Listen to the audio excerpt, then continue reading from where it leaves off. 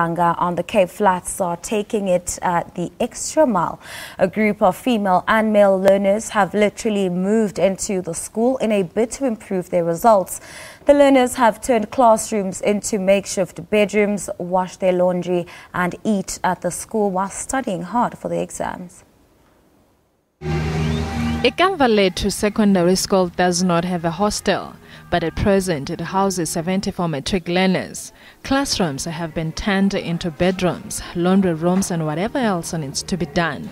But most importantly, these learners have ample time to focus on their studies. Many of them come from poverty-stricken areas, not always ideal for studying, and so they approached the school on whether they could move in.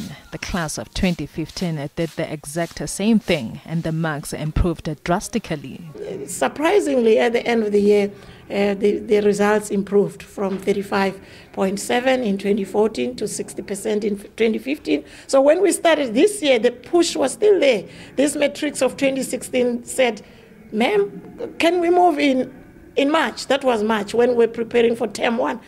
Their aim is to now surpass last year's 60% pass rate, but most importantly, improve marks for university entrance. Since I live at a location that is full of noise, I live next to shipping, and my siblings make noise all the time because they are younger, so I don't get a chance to study quietly in peace.